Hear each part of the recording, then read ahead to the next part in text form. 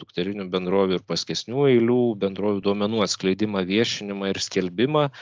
Tai kas šiek tiek nustebino neigiamą prasme, kad šiai dienai susidūrėm, bet rengdami pačius pakeitimus, kad yra toleruotina ar buvo toleruotina, sakykime, situacija tose dukterinėse bendrovėse ar paskesnėse eilėse, neturėti, pavyzdžiui, internetinių puslapių, nenurodyti buveinės, neskelbti duomenų elementarių apie finansinės ataskaitas ir taip toliau. Na ir kai ieškai apie tokias įmonės, kurios ta jau doktrininė prasme yra įsteigtos iš valstybės kapitalo, rekvizitai LT ieškai apie jas duomenų, na tai šita situacija turėjo pasikeitis tai iš esmės ir buvo sukonkretinti reikalavimai be abejo dukterinėms bendrovėms dėl to, kad tie duomenys būtų viešinami, konsoliduojami ir rodomi arba holdingo apimtyje, arba atskirai turimi tie internetiniai puslapiai ir būtų skelbiami.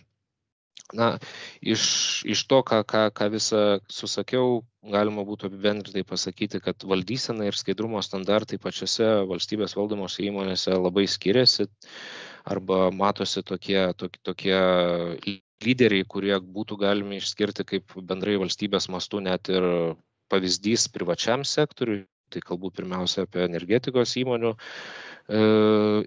tai yra ir Klaipėdos nafta, ir EBPO, ir Ignitis, bet yra ir tam tikros įmonės, kurios toleruoja tą situaciją ir eilė metų, kaip nesikeičia, sakykime, ta situacija skaidrumo ir korupcijos prevencijos priemonių. Tai tikimės, kad jinai su laiku išsilygins, kadangi yra įmonių sparčiai besivyjančių susisiekimo sektoriuje, ekonomikos inovacijų ministerijos, kurios vejasi tą aukščiausio lygio standartą. Bendrai skaidrumo situacija pagal valdymo koordinavimo centro atliktus tyrimus, kiek tai susiję su valdysenos indeksu, tai vertinta vidutiniškai yra. Tai dėl to, kad, kaip minėjau, yra pakankamai skirtingos atskirtis tarp pačių įmonių, bet atskaitomybės srityje gerėja metinių pranešimų kokybė, duomenų atskleidimas, kaip minėta, interneto svetainėse, taip pat įmonių, kurios aktualizuoja tvaraus verslo vystymo praktikas ir atitinkamai korupcijos prevencijos priemonės. Na, kalbant apie korupcijos prevencijos priemonės, reiktų paminėti, kad dar šiek tiek trūksta sistemiškumo, bet tikime šią situaciją keisti. Tai viena iš tokių priemonių, tai kartu su specialiųjų tyrimų tarnyba turime parengti antikorupcinės aplinkos kūrimo ir integralumo valstybės ir savivaldybės valdomose įmonėse vadovą. Tai siekis šio vadovo užtikrinti antikorupcinį švietimą, informatumą ir taip toliau. Na ir noras yra sistemizuoti tą korupcijos prevencijos pačią sistemą VVI ir SVI, padaryti tą dokumentą tokio praktinio daugiau naudojimo, kad paimti praktikas geriausias iš privataus sektoriaus, taikyti be abejo jas ir tam vadinamam valstybiniam sektoriui, turėti tą dokumentą skirtą plačiam subjektų ratui tiek vadovybei, tiek valdybai, tiek darbuotojams, tiek plačiai visuomeniai šių įmonių. Na ir artimiausiu metu turbūt tas vadovas bus projektiniai stadijoje jau derinamas tarp institucijų, na vėliau ir pristatytas visuomeniai renginyje bendram su tarnyba, manau, dar šitą išsigryninsim. Tai pabaigai iš viso to, ką minėjau, nes turbūt šiek tiek užgaišau, jau norėčiau pasakyti, kad bendrai tai ministerija labai tikis proveržio su įmonių pertvarkos planu ir visomis numatytomis priemonėmis, bet kadangi platus subjektų ratas dalyvauja tame ir atskiros ministerijos, tai iš tikrųjų pareikalaus susitelkimo ir to bendradarbiavimo tiek iš pačių įmonių, tiek iš institucijų, kurio ir sulaukėme iš tikrųjų, bet ateityje tikime sulaukti dar daugiau, kad priemonės būtų pasiektos. Ačiū, Vaidotai. Didelis ačiū už intro iš jūsų pusės, už akcentų sudėliojimą, kas yra svarbu visam valstybiniam sektoriui, ne, valstybės valdomom, savivaldybių valdomom įmonėm. Žydrūnai, ar pavyko jums prisijungti? Ar galim girdėti jūs? Pabandom, ar girdit? Girdim, Žydrūnai, labai malonu jūs girdėt, tai duodu žodį jums. Tai labai malonu ir Liudai mes turim svečią, tai aš pabandysiu gal ir pereiti prie angliškosios mūsų webinaro dalies ir pabandysiu kreiptis anglų kalba. Good afternoon for all of you, and it's a pleasure for me to take part today in this webinar and to have this webinar. And thank you, Liudas, for your initiative to organize this kind of webinar with this topic, because it's very important to talk about that. And I am glad that this webinar is in the frame of Integrity Academy. Most of you, of course, know what does it mean, Integrity Academy. It is quite new thing in Lithuania. This project is for sharing experience, anti-corruption experience. And since the beginning of this year, we started with webinars in anti-corruption topics, but recently we went to second stage, and we start work with our Integrity Academy's participants. And I would like to mention that now we have 21 participants who said that we would like to create anti-corruption environment in our organization, but we do not know how. Please help us. And it is nice that 12 of these 21 participants are state or municipally owned enterprises. They are quite active in this process. They would like to create anti-corruption environment, and it is good news. And another thing is that we have experts in our Integrity Academy. These experts are from organizations what already created anti-corruption environment, quite good anti-corruption environment in their organizations, and 4 of these experts are also from state or municipally owned enterprises. So I would like to say that these organizations are quite active in creating anti-corruption environment, but Lithuania is not a unique country. We can, of course, create our own standards of transparency and develop them, but always is good to look around, to look for best practices around our region in all the world, and to look what can we do better. So our guest, dear Alison, is here with us today, and I hope that today we will have very good discussion, very good presentation about standards, about guidelines, where could we move with our anti-corruption environment, anti-corruption process. So have a good time, have a good discussion, have a good presentation. Liudas, thank you once again, and have a good time, all of you. Thank you. Thank you very much, Žydrūnas. Now, Alison, thank you very much for your patience there. Couple of intro remarks from my side on the technicalities, right? Because as Žydrūnas said, the purpose here is not only to hear from Alison, the presentation of hers, but also to have the discussion. For those who are not comfortable to say out loud the questions in English, please don't be shy to say it out loud in Lithuanian. I would be more than happy to help and assist in translation there, that the dialogue would be thorough there. Now, then on my side, I'm really excited to have Alison on this discussion, on this webinar today. A couple of words from my side about Alison, and then I'm sure that she will be able to, put anything on top. So with Alison, we met a month or so ago during the, business integrity survey that we have done presentation, the preliminary results. And Alison was the one who was presenting the SOE business integrity guidelines there.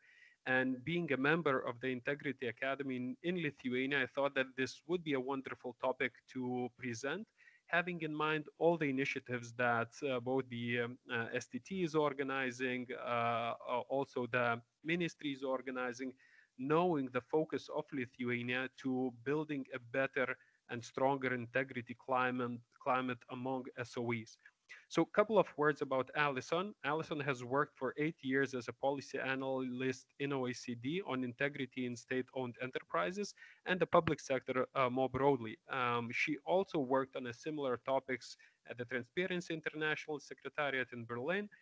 Previously, Alison managed a research project for the London School of Economics and Harvard Business School good practice in private sector management.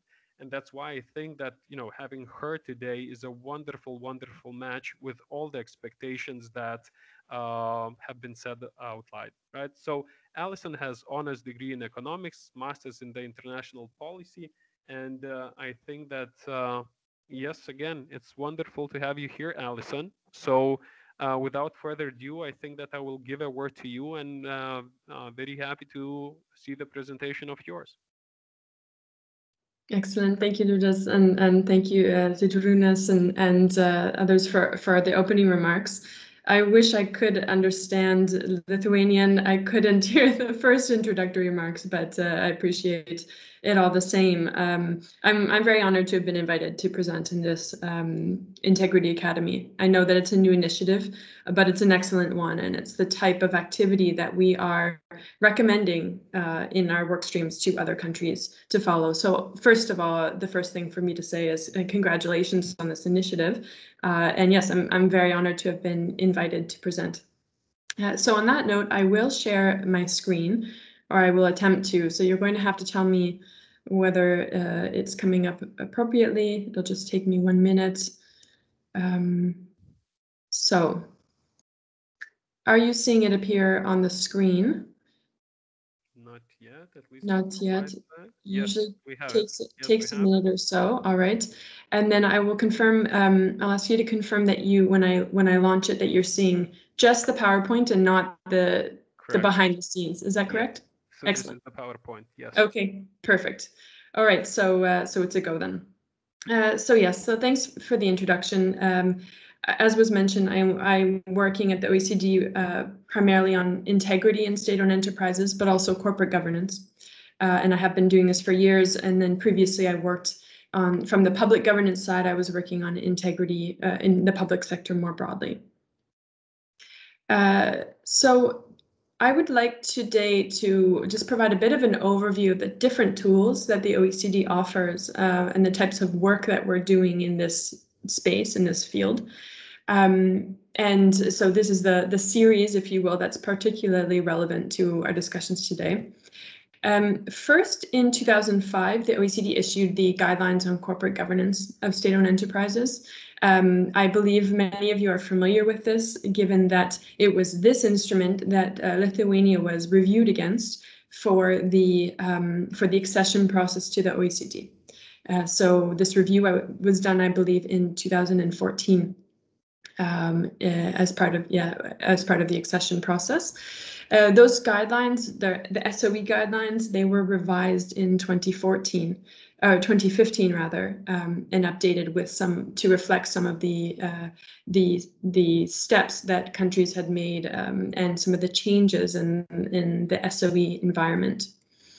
I should mention too that at the OECD, we're of course working primarily with governments, with the public sector. So the work that I'm doing is in support of usually the state ownership representative. And so in this case, in Lithuania, for instance, there's I think it's the VKC, the Coordination Center, and of course then in conjunction with line ministries. But it's usually the state level that we're working to support.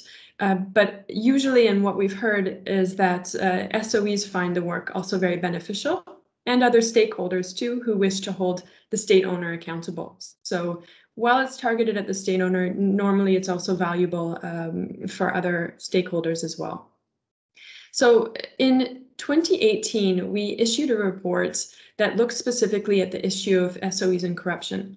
And this was following a few years of headlines, let's say, but also evidence coming out from around the world that there may be particular risks when it comes to SOE integrity. I mentioned Petrobras as a well-known example, but also the MDB1 scandal in Malaysia. So the delegates to the OECD said they wanted to find out more about anti-corruption in SOEs and what can be done about it. So we did a stock-taking report. We surveyed over 200 SOEs, as well as almost 30 state owners. And the results were presented in that report. But I'm going to go through some of those survey results too, and I think they may be of interest to you. We followed up that research with the standard. So we took a look at what the numbers were telling us, and we issued a new set of guidelines to accompany this new set of guidelines to accompany the SOE guidelines. These we call the ACI guidelines. So this is just OECD terminology, acronyms. And this is the international standard that I'll speak mostly to you about today. But most recently, and I'll also present this, we issued an implementation guide. And this tool is really to support countries in implementing the guidelines that I'm mentioning. And so I'll get into that in more detail. So that was just a few months ago that we launched this implementation guide. So firstly, I just want to take a moment to explain the landscape of SOEs, how they're active in the marketplace, because certainly SOEs are often not active in the marketplace. They're serving primarily public policy objectives or public service obligations, but more often than not, they're also active in the marketplace. And so we see a need, of course, for corporate governance in that area. Right now, at least at our last count, we found that over 100 now of the world's 500 largest companies are state-owned enterprises. And this has tripled from 2000. Of course, you see on the left side, one of the main reasons for this is China, and then the explosion of large state-owned companies. But it's not only that. And we see other emerging markets and other non-EU countries primarily having SOEs that are reaching the list of the largest companies in the world. When SOEs are operating in the marketplace, we see on the left here that they're usually concentrated in network industries and in the financial sector. And I think, at least with regards to the primary sectors, transport, electricity, and gas, this is similar to what I understand is the case in Lithuania. Now, I should mention that the largest portfolios of SOEs, so that is the greatest number of SOEs, are usually in emerging markets and post-transition economies. But so as we've seen a rise in the size of the sort of the power of SOEs, and we also see expanding SOEs also in emerging markets, this has actually created somewhat of a sectoral shift, because emerging markets are usually have a more diverse field of activity of SOEs. So what you see here on the screen is actually mainly for OECD member countries. So SOE activity is diversifying in some ways. SOEs are more active internationally now. We see this through mergers and acquisitions, but they're operating more and more abroad in the last decade. And I just wanted to highlight on the right there, we have done some research about the ownership of the world's largest listed companies. So this is listed companies, but we see here that actually, aside from institutional investors, and other free float, that the public sector actually does have quite a large ownership of some of the world's largest listed companies. So they're also active in stock exchanges and in public listings, the state. So now just a few words on the OECD SOE guidelines. This is what I mentioned. This is on purely corporate governance. And this is our main tool for promoting efficiency and transparency and accountability. And the guidelines on anti-corruption, which I'll get into, are a complement to this particular instrument. But the basic premise of this instrument is that there needs to be a balance in a passive ownership. So state owners that are essentially, again, passive, not very active, versus an excessive intervention. So they're overly active in a way that does not leave the SOE autonomy. We also say in this, essentially, a basic premise is that SOEs should be operated similarly to listed companies to the extent possible. So more corporate and more autonomous. There need to be clear separation of roles and responsibilities, particularly between the state owner and the board, but also the board and executive management. and that it should be, of course, in a rules-based environment, so where rule of law adheres. Now, one of the reasons that this instrument is particularly important to the discussion today, too, is because we talk often about SOEs in a level playing field. So this is ensuring that the SOEs are not subject to advantages over other private firms that they're competing with in the market, but also not disadvantaged, that they're not giving disadvantages because of the fact that they're also state-owned. So again, it's a level playing field. But what our research has shown is actually that in certain cases, it's not a level playing field. SOEs often have lower rates of return, and they may be more leveraged, so taking on more debt.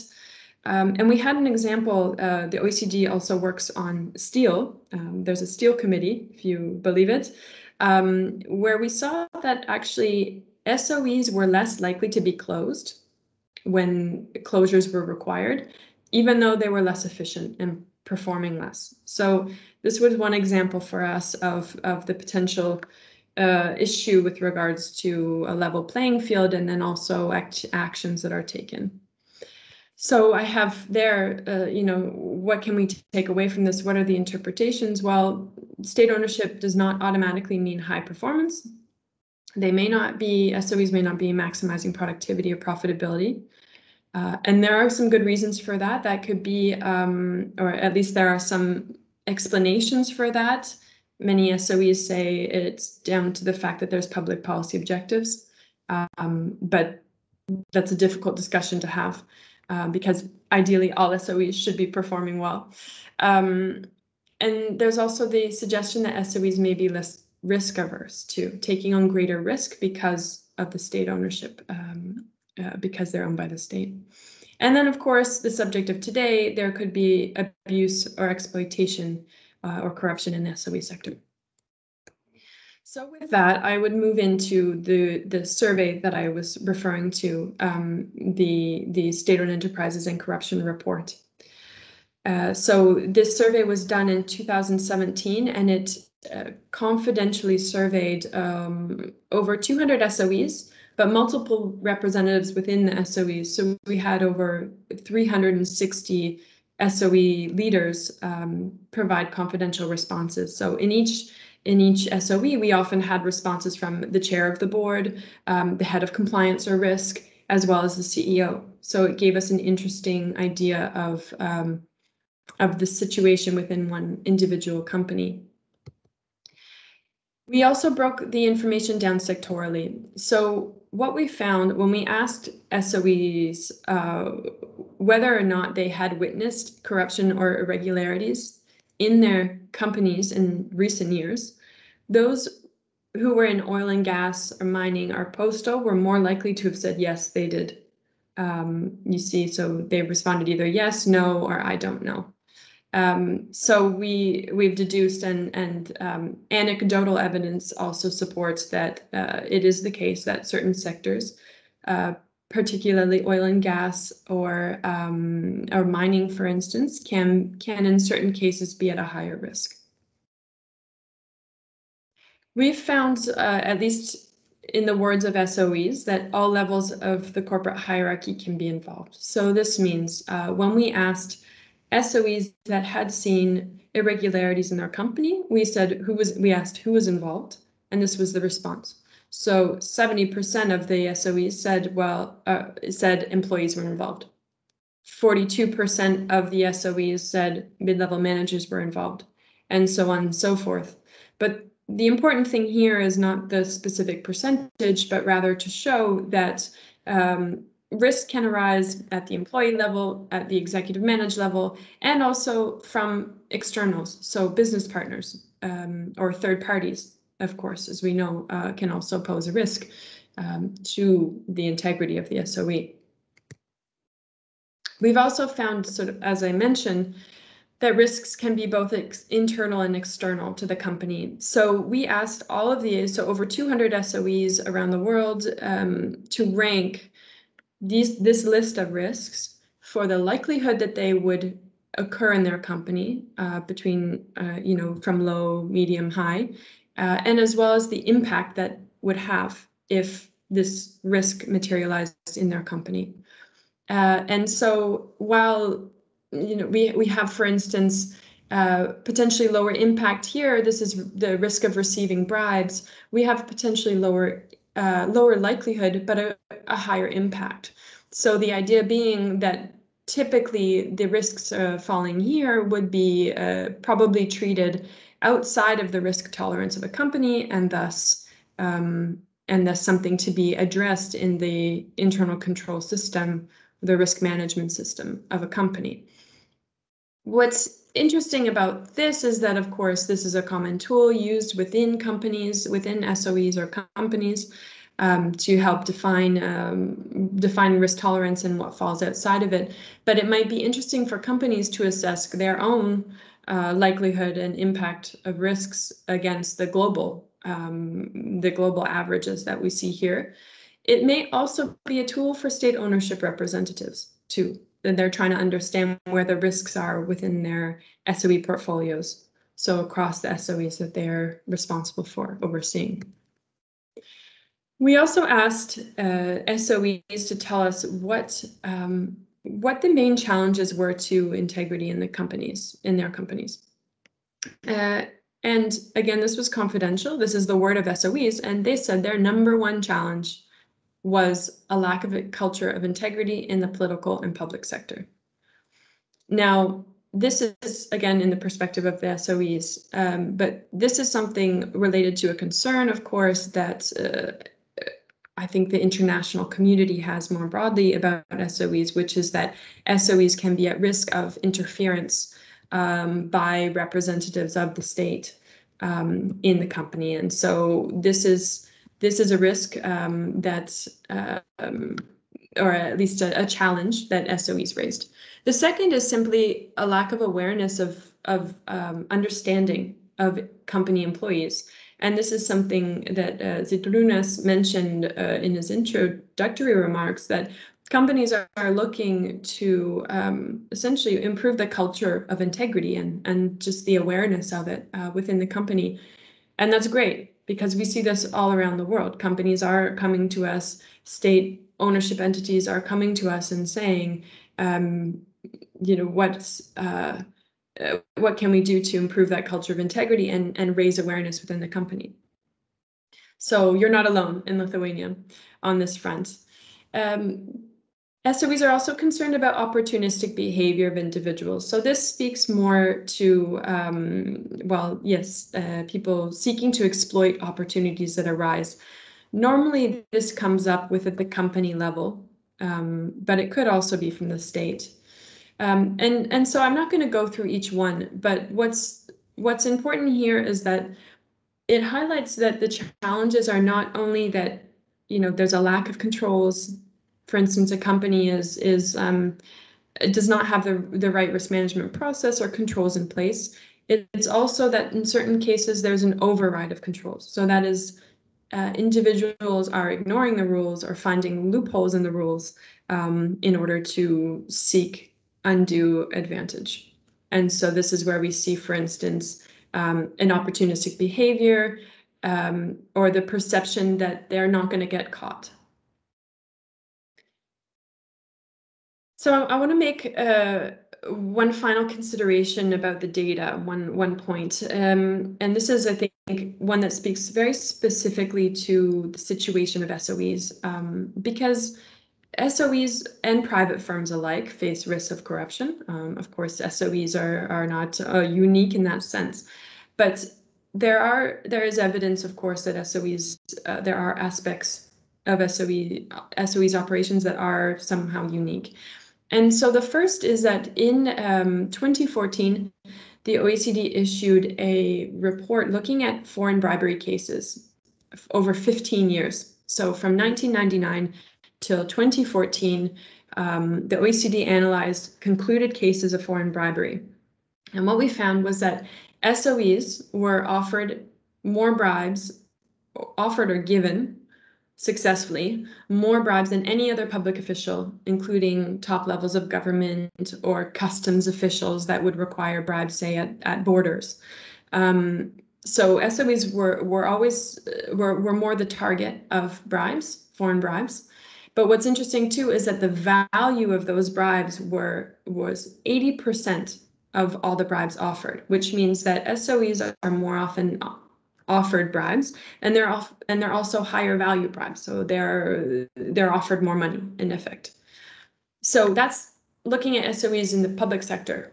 Now, if we consider SOEs compared to private firms, we found that between this study I'm referring to and another study where we asked private firms the same thing, we said, have you undertaken any of these activities to mitigate known corruption risks? So, for instance, have you ceased operations in a particular jurisdiction? Have you taken disciplinary actions for violations? Have you revised a business project because of the corruption risks? Or have you even severed relations? Have you cut ties with another firm because of the risks present? And what we found is that private firms were doubly, at least twice as likely to have taken some of those steps as compared to SOEs. And so the working party, the OECD delegates, were considering this data, and there are a couple of potential explanations for this. One is that, as I mentioned earlier, SOEs may be taking on more risk, and that could be either because they feel insulated, because they're state-owned. They may feel insulated from market forces, threat of bankruptcy, for instance, that private firms may face. It may also have to do with the fact, though, that SOEs have public service obligations and public policy objectives, and it's more difficult for them to cut ties with another company or to walk away from a particular jurisdiction when corruption risks are present. And so these are important nuances for SOEs that private firms essentially don't face. So the question then is, with all that said, what can be done about this? And particularly, as mentioned, what can the state do? Because again, we're working to support state owners. Now, as was mentioned, we have a set of guidelines, so an international standard, and the new implementation guide that helps implement that standard. So just a few words about the new guidelines here, the standard. As I said, it accompanies the other instrument, SOE guidelines, that we've had for years. And what's interesting, though, about this particular instrument is that it was developed by my part of the OECD that works on corporate governance of SOEs, but also two other teams and two other working groups. And one is the working group on bribery. So this is the anti-corruption space, does enforcement, sanctions, and monitors the anti-bribery convention.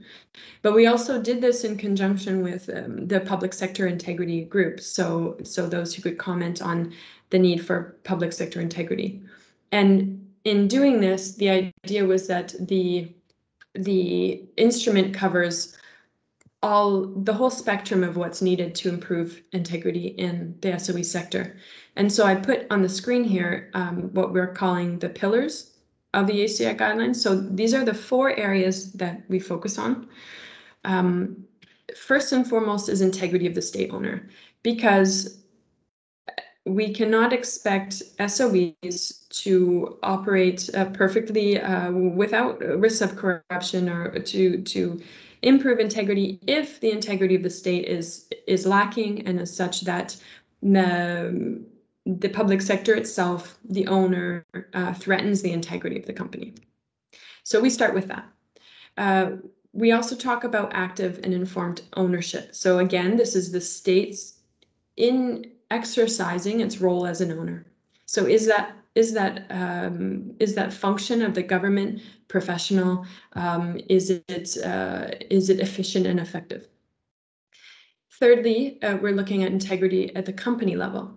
So this is where we get more into looking at, again, how the state can encourage companies to ensure they have the risk management and control systems in place in the company, maybe that there are whistleblowing channels and other mechanisms like training to promote integrity in the company. And then finally, you see we have a fourth pillar on accountability and enforcement. And the idea, of course, is that this ensures and supports the three areas that I just mentioned. But there are many provisions contained in these guidelines. I should note that all of our instruments are aspirational in nature, and not one OECD member country can say to have applied all of the provisions in these guidelines. So they're meant more to provide states with a roadmap as to what the good practice is and how to get there. So specifically on the how to get there, we, as mentioned, issued this implementation guide. And this guide then goes through and first looks for every pillar, so all of the 4 pillars I mentioned, it goes through and discusses how the state can implement the recommendation. Why is the recommendation important? It covers questions and answers that we often get about particular provisions, and which I'll show you. It talks about what other sources might be useful, and it gives country examples. And I personally think that the greatest value of this guide is in the country examples, because we have country examples for every single provision in the guidelines. So whatever it is the topic that you're interested in learning about, there will be at least 1 or 2 country examples to look at. They don't go into a lot of detail, because the document it's already long. It's over 100 pages, but what's nice, of course, is that it gives you at least a starting point. And of course, you could always follow up. Lithuania or other countries could always follow up with us at the OECD to get more information, or with the country directly. So I think in particular, this is the great value of this implementation guide. So I'd like to go through now both the guidelines and the implementation guide to give a sense of what they contain. So for instance, when we're talking about integrity of the state owner, we have 2 sub-levels. One is applying high standards of conduct to the state itself. How the state manages conflicts of interest, and whether they're hiring also in a merit-based way. We also have a second sub-provision on ownership arrangements that support integrity. So this means, for example, making sure that the ownership entity is separate, or in Lithuania's case, the coordination center is separate from the regulatory function. And so we avoid some conflict of interest there. But also, the ownership arrangements should be such that there's a clarity in roles and responsibilities between the state and the board, so that the communication is clear between the 2. So to give an example of what appears in the implementation guide, this is one question that the guide covers. So, it asks us, so ownership entities are required to be subject to high standards of conduct. And so how can the state actually do this? So we try to go through in detail how this can be done. As regards the type of country examples we provide, again, as I mentioned, there are examples for every single provision. I give one example here on the screen. So here it is. This is the provision that suggests the state ownership should be subject to conflict of interest rules. We have five different examples there, from Chile to France to Latvia. One example is in Switzerland, that employees of the state ownership entity are not allowed to hold shares of SOEs. Or the UK has a code of conduct applied to all members of the coordination, the ownership coordination, and that's a fairly common thing that we see across OECD countries. moving to the second pillar, this is about active and informed state ownership. This is an OECD sort of terminology, active and informed ownership, but it really does get at what we want to see. We want to see a degree of activity that is the right balance. So it's not passive, like I said, and it's not overly active or intervening either. So within active and informed ownership, we are talking here about clarity in the legal and regulatory framework, and also in the expectations that the state has for SOEs. So it should be clear for companies what requirements what they need to fulfill in the area of anti-corruption and integrity. And there are a few different ways to do that, and I can explain a few of those. But we're also talking here about how the state acts as an active and informed owner. So how they fulfill their own functions. So they need to monitor SOE performance. They need to set disclosure policies and assess risk exposure of the state, etc. So they need to be also conducting these activities with integrity. One question that appears in the implementation guide is about the point I mentioned. So there needs to be clarity in the legal and regulatory framework. And so what should the legal and regulatory framework cover is the question that we answer there. And what does the state ownership entity then need to do to cover that? When it comes to country examples, I put an example here on the screen of how reporting systems and monitoring systems can be used to assess SOE performance, to make sure that SOEs are then aligned with the state's expectations on anti-corruption and integrity. I highlight, for instance, just the one example there in Brazil, which has made a lot of changes since the Petrobras scandal in particular. And they have now a monitoring tool that evaluates all of the SOEs on the internal control and risk management setup, and it compares the SOEs as well across 5 set criteria. In Sweden, you have a sustainability analysis tool, which looks at integrity, but not only. There's other indicators that they're monitoring for the SOEs. When it comes to the third pillar on integrity at the company level, there are 3 sub-areas we're looking at. So this is now where we're getting into what the state should recommend that the SOE does. So again, we're not making a recommendation directly to the SOE, it's first to the state, because the state should be setting clear expectations on what they expect. So the first would be to encourage that companies have integrated risk management systems, that there's internal controls, ethics, compliance measures, and that, very importantly, that the autonomy of decision-making bodies is protected. And so decision-making bodies, we primarily mean boards of directors, but not only. It could be management boards and executive management too. But this is particularly important for tackling the issue that I mentioned of the risk of undue influence by external parties in the company. And so professional boards and autonomous boards are absolutely key in this regard. One of the questions that the implementation guide answers is what the components are of an integrated risk management system.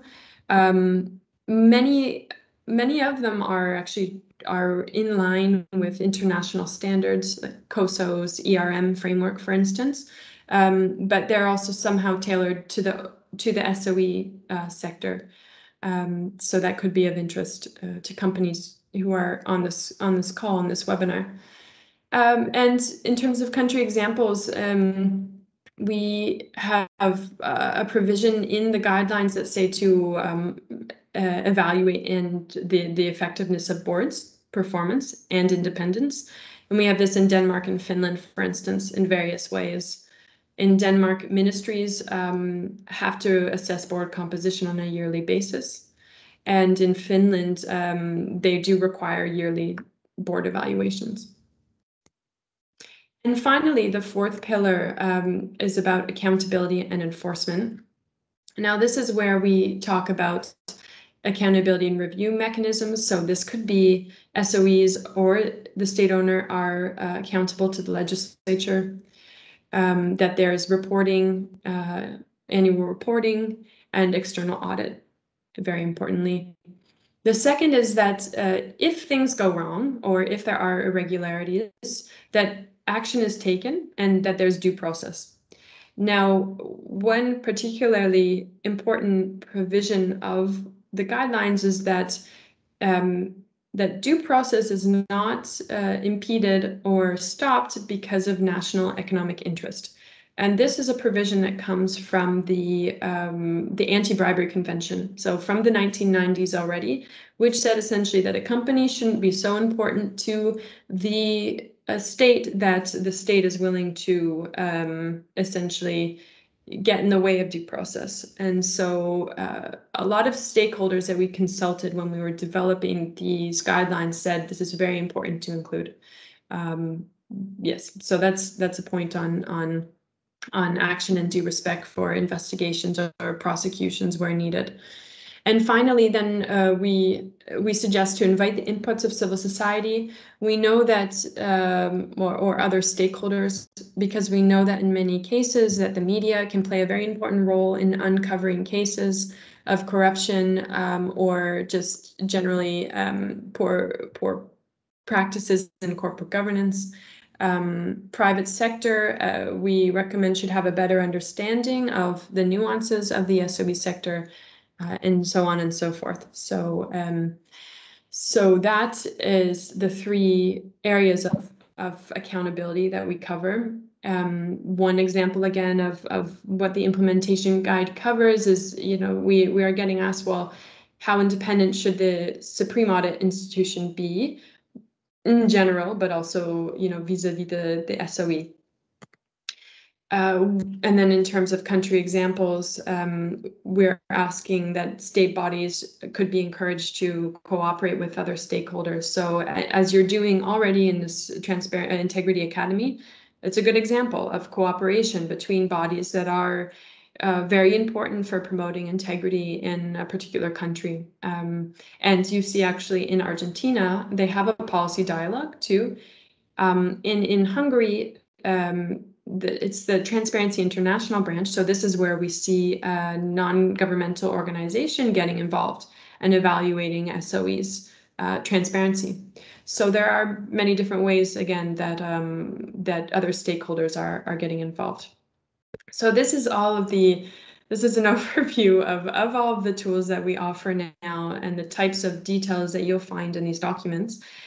So I'm essentially going to stop there on content. I just wanted to take a few moments to mention about the types of work that we're doing now, because we've finished the implementation guide, and now we're moving towards supporting countries with the implementation. So how are we doing that? One way is that we're starting to conduct thematic studies.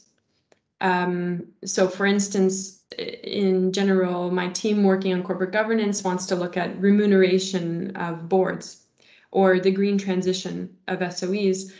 We want to do a thematic study also on anti-corruption and integrity. This could be, for instance, looking at undue influence in SOEs. So this is, in my view, an exciting way for us to go forward. We're also going to do reviews against the instrument. It looks like maybe, well, Ukraine, for instance, has expressed interest in being the first to have a review against the instrument. Lithuania, if it's of interest, of course, could be one too. But this is where we would go in depth in a country and provide an analysis and recommendations for the country specifically. We have also a project now called Compliance Without Borders, and some of you have heard me discuss this in other events, or maybe you've heard about it. The Compliance Without Borders project is actually a secondment program. It's an exchange program between private firms and SOEs that want to strengthen their anti-corruption compliance. So the idea is that actually private firms, for free, pro bono, lend one of their compliance or integrity experts to the SOE for a period of time to help consult and help the SOE strengthen particular aspects of their compliance and their anti-corruption programs. This is in a virtual format right now, but certainly if anyone is interested in this, I'd be happy to discuss this, because I do think it's quite a refreshing program for the OECD. It's newer and it's very practical. So I'm happy with that. Then we are conducting capacity building activities and different events and seminars, like the one that we're having today, to share news about the guidelines. And then finally, we had in 2019 what we called the SOE Anti-Corruption Day, and this was a full one-day event in Paris, so in person, covering a whole different range of topics related to the guidelines. And we would seek actually to do this again at a country level. We are thinking, for instance, even about South Africa, or taking it to a different continent, but we hopefully will have another SOE Anti-Corruption Day soon, and you would all be certainly most welcome to join. So if that comes to being, we'll certainly send out an invite to you all. So I've certainly spoken enough. I'm going to end it there, but I look forward to any questions you have, or even follow up by email hereafter if you have any questions that come up later. I'm always happy to be in touch about this. So Ludas, I will leave it there. Thank you very much. Alison, thank you very much. This was a wonderful presentation, and really appreciate that. I will add a little bit of pressure to Žydrūnas and Vaidotas, right, to add to the invitation of yours.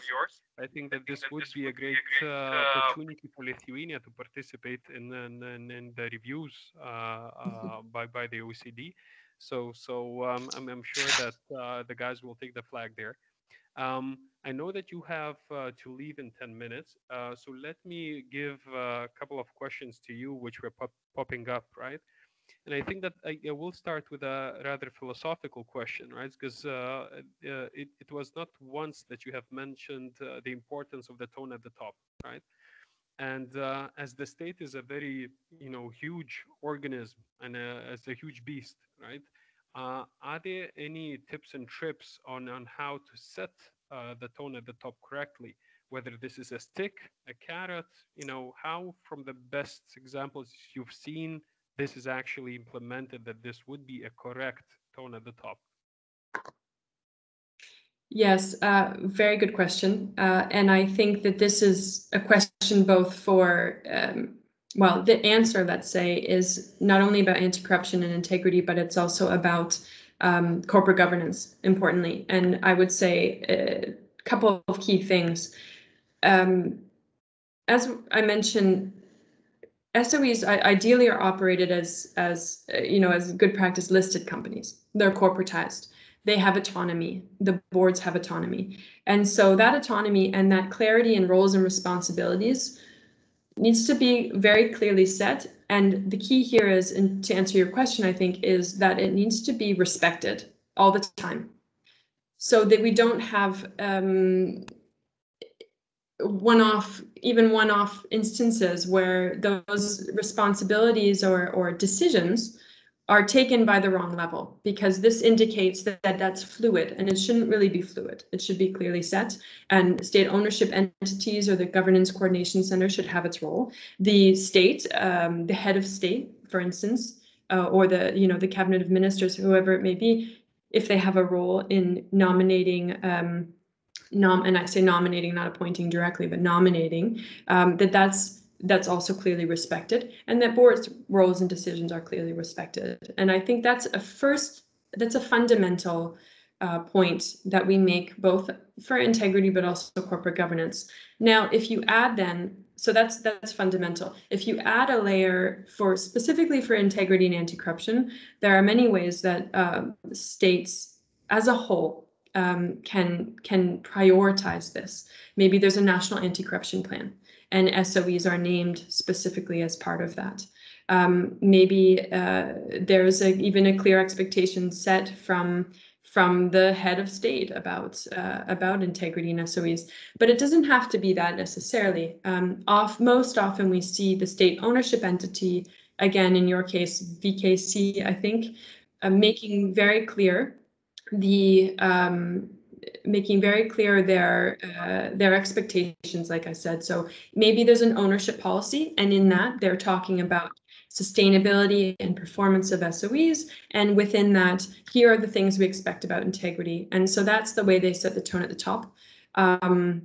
It's not only tasking, but also doing. So again, this is why we start with the guidelines with the integrity of the state. So that needs to be credible, of course. And if that's not credible, then it's very difficult to expect SOEs to follow. Understood. And that, Alison, bridges quite well with the question of Vaidotas from the Ministry of Economy and Innovations, right? And then he gives the question about which, in your opinion, measures are the most effective to reduce political interference in the SOEs, right? Because we've started the journey when accessing to OECD with depolitization, et cetera. However, we've seen the cases that with the changes of the political powers, there were attempts to get to the politicization of the SOEs again, right? So what is your take on this? That is, it's an excellent question. It's sort of the crux of many issues we see in different countries. Certainly, I mean, politicization of SOEs is unfortunately all too common, where you see the boards and even executive management changing with the political cycles.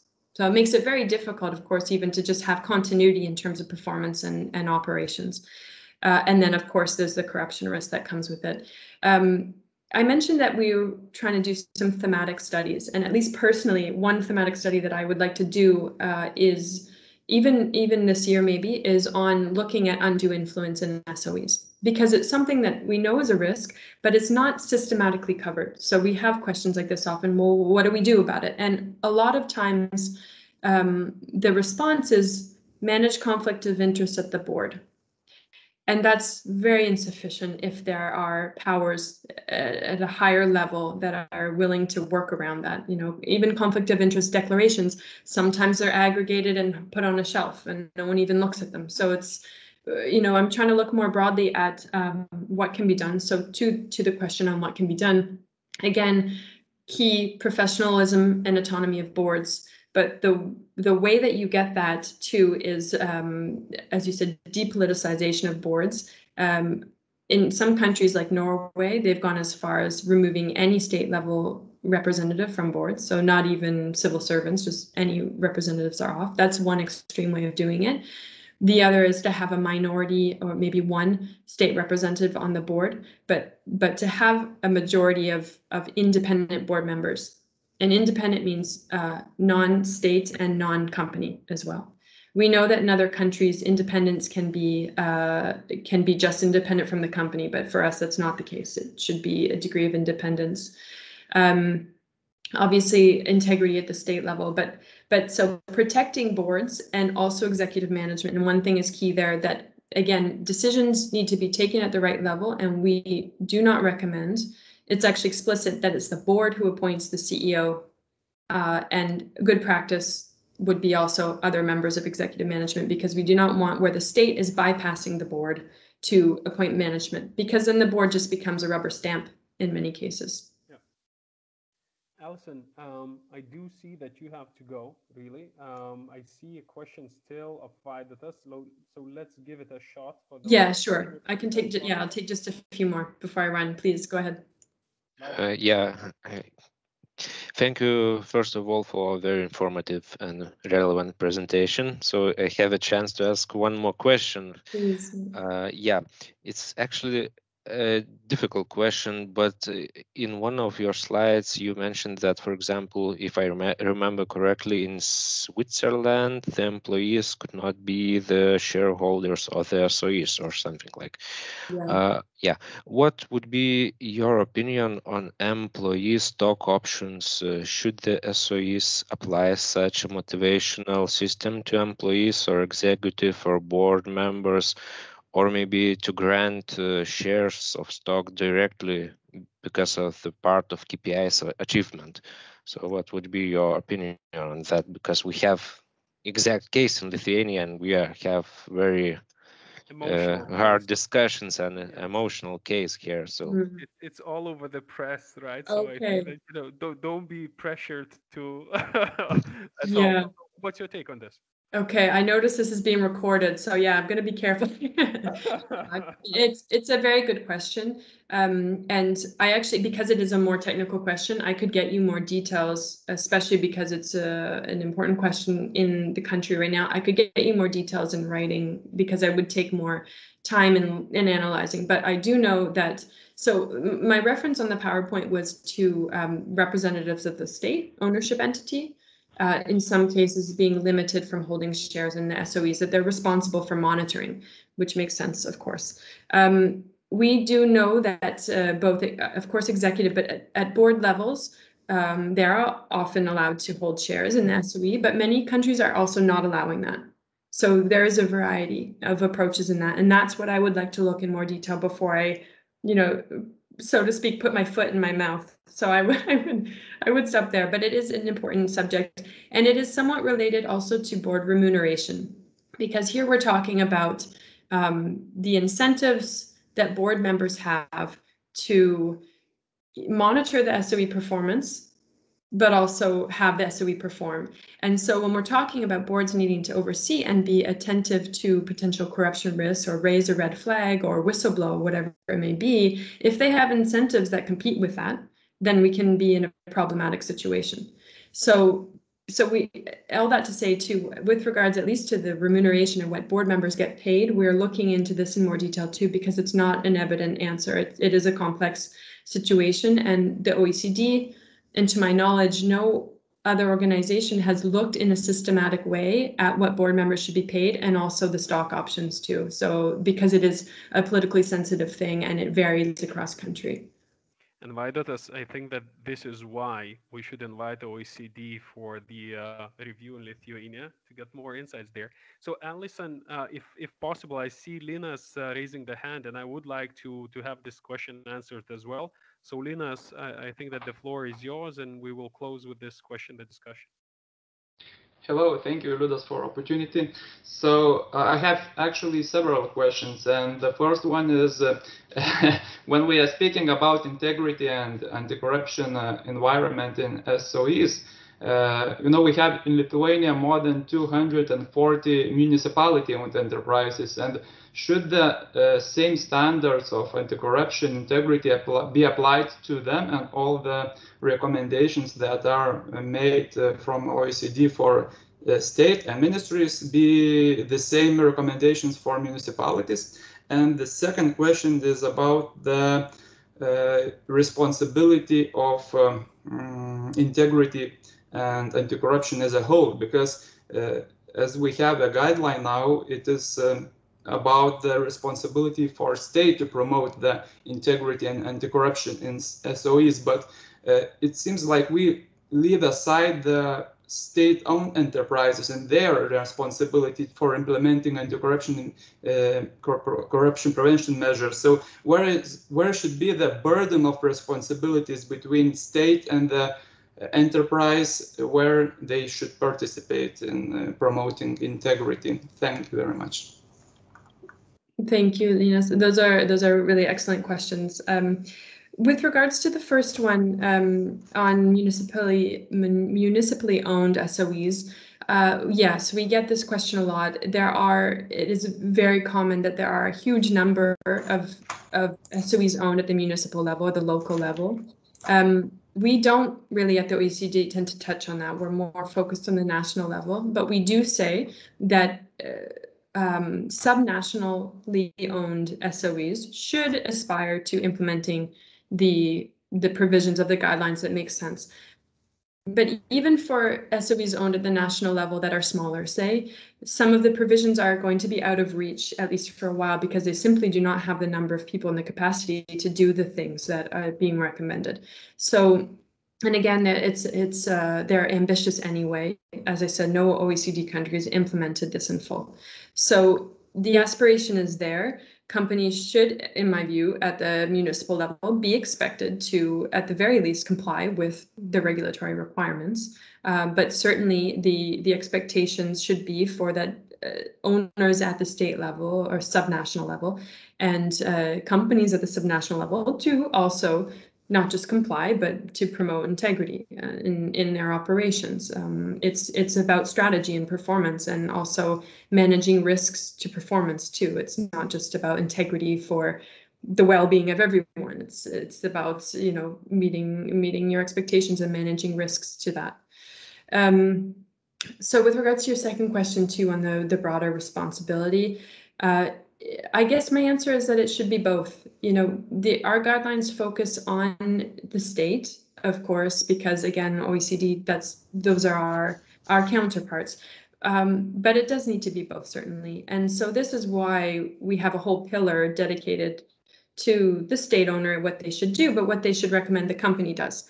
And what we suggest the company does is based on international standards for good practice in companies. So as I mentioned, with regards to risk management, we've integrated into that COSO's enterprise risk management. And so we did a whole range of an analysis of a whole range of private company requirements and good practices, and they're integrated in there. I would say too, of course, the SOEs are the ones that have to comply as well. I mean, for legality purposes, at a minimum, they should be compliant. But we do see a lot of companies, more and more SOEs, going beyond the legal requirements and working towards a culture of integrity and saying, hey, we want to be recognized as a company that's sustainable and is good to work with and is reliable. We want foreign investment, and we're going to attract that in foreign investment by showing that we are meeting international expectations on anti-corruption and integrity. And that seems to be working. I mean, also there's the changing tide more generally about companies applying ESG standards, for instance, environmental, social, and governance. And this is part of it. You know, companies that can demonstrate that they are able to adapt and meet societal expectations. And so those are the ones we think that are going to be able to stay ahead and not get lost, left behind in that sense. So the expectations are for both. That's a burden that should be shared. Okay, thank you very much, Alison. I do have a ton of questions there written down because the presentation was very, very interesting and there are many details there. But on the closing remarks, I think that, you know, I would just encourage all of the participants of this conference, of this webinar, to take the guide. Even if this is 100 pages long, I think that this is a very, very interesting read for the integrity professionals. I think that the second workshop, a practical workshop, deserves to be made internally. Therefore, we would discuss and, you know, get the questions, get the cases out there. And then I would be very happy to see you again in I don't know, September, October there for the practical workshop there, either in-house in Lithuania, in person, right? Or via webinar as we have it today. So on this, Alison, thank you very much. Really, really appreciate on behalf of all the participants here. My pleasure. Really, thanks again for the invitation, and I'm happy to let's stay in touch, and I'm happy to keep discussing. So don't hesitate if there's questions in the meantime too. Sorry, I have to go. Sure. Well, thank you again. Thank you very much. Cheers. Bye all. Thanks. Bye bye. Edvinai, aš galbūt grąžinu žodį tau, ar ne, ir Vaidotai, Žydrūnai, jeigu norite baigiamą žodį irgi iš savo pusės pasakyti, nes tikrai daug minčių buvo pasakyta ir daug kvietimų dalyvauti įvairiose iniciatyvose, tai grąžinu jums žodį ir galim turbūt uždaryti šiandieninę diskusiją. Okay. Taip, tai jeigu daugiau nėra norinčių pasisakyti, tiesiog tokie techniniai dalykai, tai dar kartą ačiū visiems dalyvausiems. Aš labai tikiuosi, kad buvo naudinga ir pasisėmėte gerų žinių. Mes pasidalinsim Alison prezentaciją elektroniniu paštu, atsiųsim kiekvienam. Ir taip pat atsiųsime ir nuorodas į jau minėtus šios dienos susitikime EBPO leidinius. Tai galėsite susipažinti ir pasiskaityti ir pasižiūrėti, kasgi galėtų būti pritaikyta jūsų pačių veikloje. Tai tiek būtų iš mano pusės, tai dar kartą ačiū ir Vaidotai, prašau, dar Vaidotas ranką pakėlęs. Taip, aš nebespėjau jau sureaguoti į pačią Liudai kvietimą dalyvauti CD iniciatyvose, tai mes turbūt įsivertinsim galimybės ir reikėtų sistemizuotis, kokios tos tiksliai iniciatyvos. Na, iš tikrųjų projektai yra įdomus, tema yra aktuali, tai būtų galima pasigalvoti. Ir pabaigai norėjau dar pačiam padėkoti ir už gražų moderavimą šito renginio ir už kvietimą į šią diskusiją kolegoms iš STT taip pat. Tai didelis dėkui visiems, tai Skaidrumo akademijai visų pirma, aš manau, kad tikrai yra nuostabi iniciatyva. Aš vis tiek paraginsiu visus čia esančius perskaityti patį gidą. Vėlgi pasikartosiu, manau, kad jisai labai gerai surašytas, paprastai praktiškai surašytas. Jeigu tik matytumėm naudingą, manau, kad būtų nuostabus toks follow-up renginys ir diskusija dėl, ką galim padaryti su to praktiniu gaidu ir kad jisai veiktų Lietuvoje. Žydrūnai. Taip, sveiki dar kartą. Tai, Liudai, aš irgi prisidedu prie visų šitų, sakykim, padėko žodžių. Tai Liudas yra ekspertas Skaidrumo akademijoje ir matyt, kad šiandienos webinaras ir buvo pavyzdys to, kad darant kasdieninius darbus ir galvojant dar truputį šalia ir apie Skaidrumo akademiją, galime padaryti dvigubą naudą.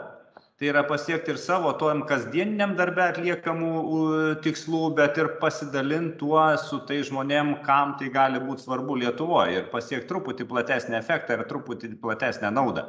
Tai Skaidrumo akademija įsibėgėja, ačiū visiems, plėskim truputį akiratį, matykim plačiau, kaip sakau, nesame tie tokie išskirtiniai, neturim kažkokių kitokių, tik mums būdingų korupcijos priežasčių ir situacijos visi turi tą patį, vadinasi, jeigu kažkas sugalvojo geriau, jeigu kažkas apibūdino, apibendrino, vadinkim taip gerąją praktiką, tai yra pats patogiausias kelias ją paimti ir pasižiūrėti, kurgi mes ją galim pritaikyti Lietuvoje.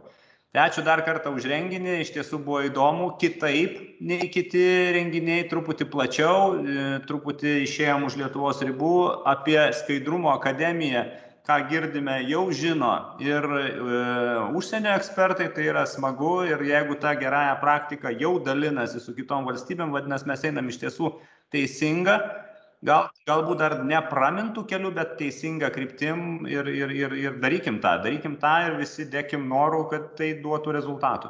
Ačiū visiems už šiandien dieną ir gerų darbų. Ačiū visiems. Ačiū. Puikiai. Ačiū už renginį.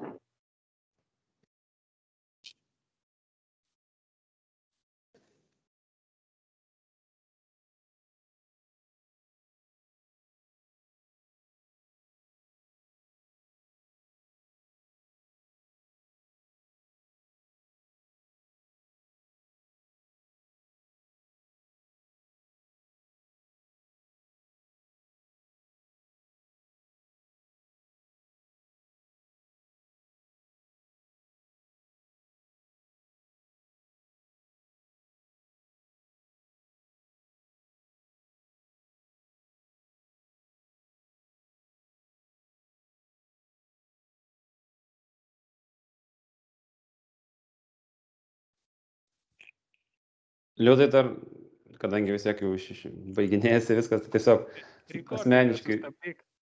Rekordingas sustabdyk, kad čia mūsų individualių diskusijų neįrašinėtų.